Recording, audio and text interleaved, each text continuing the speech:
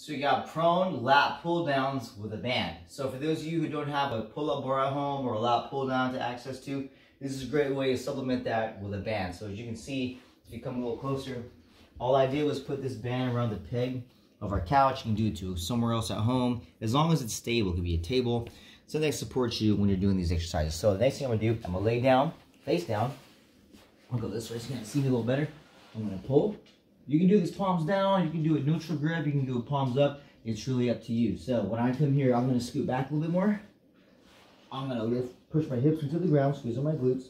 Now all I'm gonna do is when I come, I'm gonna pull my elbows straight down, squeezing those lats, keep my chin tucked, my neck nice and neutral, coming back up, and right back down. I can also go neutral with it if I want to. And I can also go palms up. All right. Really lifting your hands above the carpet or the floor. Nice good squeeze control the whole way. Now if I want more tension, I'll scoot back more, or I'll stop at the balance something more challenging. Okay? These are your prone lat pull downs with a band.